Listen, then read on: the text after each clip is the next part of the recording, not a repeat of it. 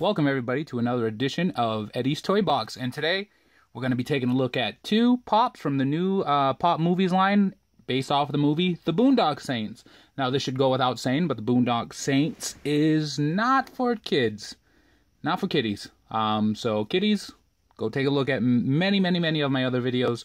But The Boondock Saints, not for kiddies. Because obviously it's an adult-themed movie. So these are kind of adult-themed pops. The boxes say 17 plus on them. So, yeah. Little kiddies, check out other reviews. Okay, so The Boondock Saints is a movie that came out many years ago, and is about two fraternal twin brothers, the MacManus brothers. And then we've got Connor here, and we got... Wait a minute. No, this is supposed to be Murphy. But, not sure how Daryl Dixon got here.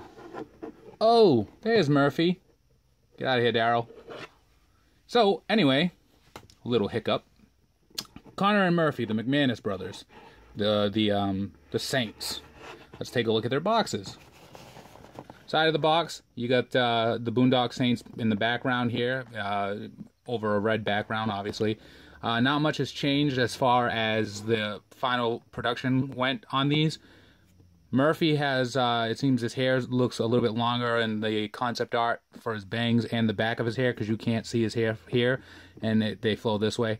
Which, maybe it was because this is based off of a Daryl Dixon pop, and maybe that was an easier route to go, but other than that, they are essentially the same. Back of the box just gives you the other pops in the line, which we're reviewing both of them today, so it doesn't matter. Connor MacManus, number 181, number 182. Murphy MacManus, collect all of the Boondock Saints super stylized final figures. And then it's got some of the promotional images from the movie in the back here with the red again. And yeah, so those are the boxes. Get back. So, alright, so the Boondock Saints is it takes place in Boston. It after the MacManus brothers get into a spat with members of the Russian mob. They spend the night in a lockup, and the Lord comes to them, and they decide that they're gonna clean up the streets. Modern day vigilantes, but not like Batman. No, because they have guns. So let's take a look at Connor here. As far as paint job wise, Connor's got a pretty decent paint job. He's got some scuffs here that you can't really make out, but I was able to look at a few of them to get to pick the one I wanted. Which when you're looking, you can't really look at the back unless you open the boxes. But take a look here. He's got scrapes all over the back of his coat here, so it looks pretty. It looks pretty bad there, but that's all right. What I like about the little details is this has his Veritas tattoo on his hand, and that means truth in Latin. And you'll see when we do Murphy has a hand tattoo as well. He's got his pistol here. There's a little bit of flesh paint on the pistol itself, so you know, as far as paint flaws go, he does have a few of them. He's got his rosary beads on. If you can see right there, it's based off of, you know, the ones they wear in the movie. And I like the little attention to detail, how it goes over the collar of the coat. So it looks like it's, you know, two separate pieces. And I like how they did the Boondock Saints cross here with the silver circle around it. Because that's pretty cool. I mean, usually when you see memorabilia like this, they'll just skimp on it, and it'll be just a brown solid cross all the way through. But the fact that they did the little silver circle just shows that, you know, they care a little bit. I mean, you have to if you want to sell them. He's got on his jeans, you can see a little bit of the brown paint there as well. So he has a few paint flaws.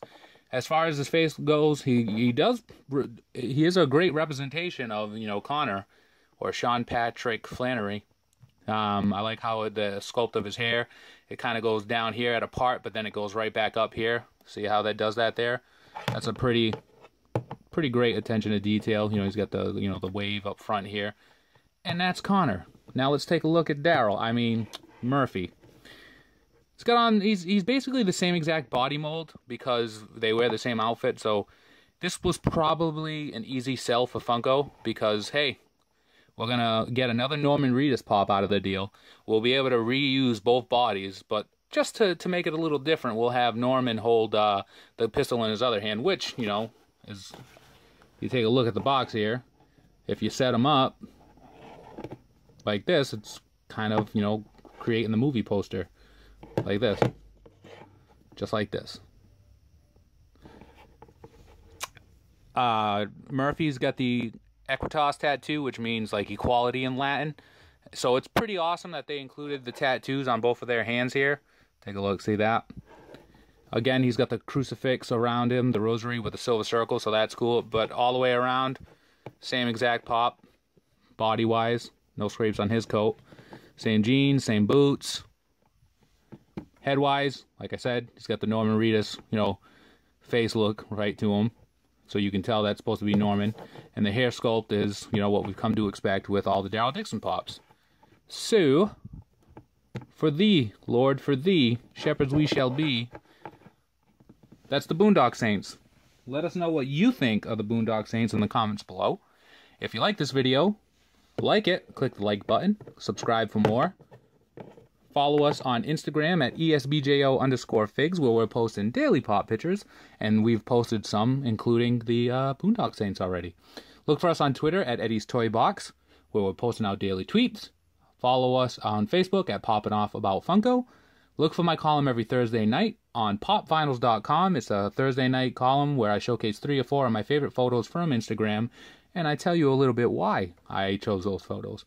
And as always, be kind to one another, have a great day, and free the Saints, and free the Pops, and, you know, Norman Reedus, right? He must have, he has to be the actor that has the most Pops based off of any characters he's played, is what I'm going to think. Alright guys, we'll see you.